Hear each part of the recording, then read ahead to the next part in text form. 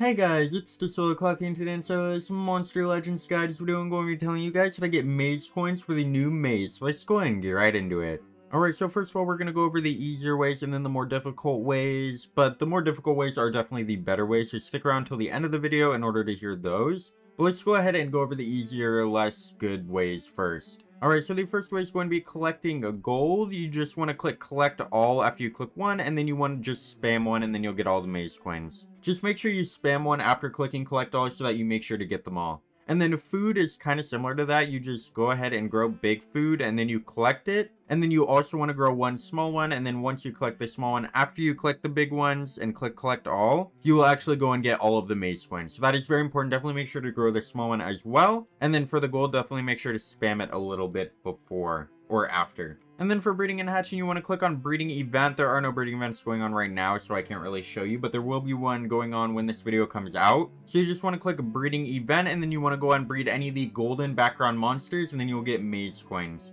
Just make sure the monsters have the golden background. If they have the silver background, they will not give you maze coins. Or they will, but they'll give you less maze coins. So just make sure to make the golden background monsters. And that goes for both breeding and hatching, and then you can go ahead and also feed your monsters. If I can find an example, I will go and show you guys that as well. So just click on any monster, and you want to go ahead and click kind of slowly. You don't want to hold it down. If you hold it down, you might miss the maze coins under the food. So just make sure to click it slowly while you are go ahead and actually trying to get the maze coins. And all of the methods that I just named can be done every 4 hours, so make sure to log in every 4 hours in order to do all those. And then another one that can be done every 4 hours is multiplayer. You can go and fight in multiplayer. You can do 2 battles every 4 hours for 15 maze coins each, for a total of 30 every 4 hours. So yeah, make sure to do those as well. And now let's get on to the more difficult ways. The first one is going to be Monsterwood. It isn't really difficult, but it's just better. You can go ahead and click on Monsterwood and you can watch ads. It will be right here on mobile. I'm on PC, so there are no ads, but on mobile, it'll be right here.